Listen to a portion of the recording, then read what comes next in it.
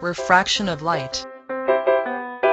Refraction of light can be defined as the bending of light rays, when it passes from one medium to another due to different optical densities, and change in the velocity of light.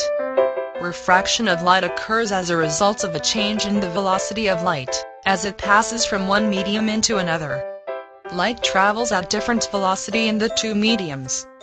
If medium B is optically denser than medium A, then light travels at slower velocity in medium B, as compared to medium A. There are three ways in which a ray of light can travel through two mediums.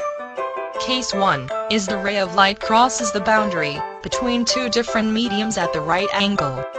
In this case, no refraction occurs, but the speed of light still changes accordingly. Case 2 occurs when the ray of light passes from air with less dense to the glass that more dense. The ray will bend towards the normal, and the speed of light decreases after entering the glass. The last case is when the ray of light passes from glass to the air. Glass is denser than air. In this case, ray bent away from the normal, and the speed of light increases after emerging from the glass.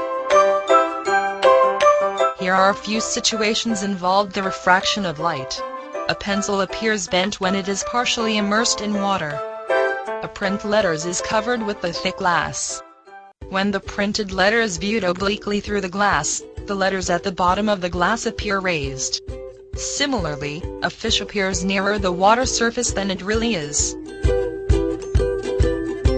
Thank you for taking time to watch this.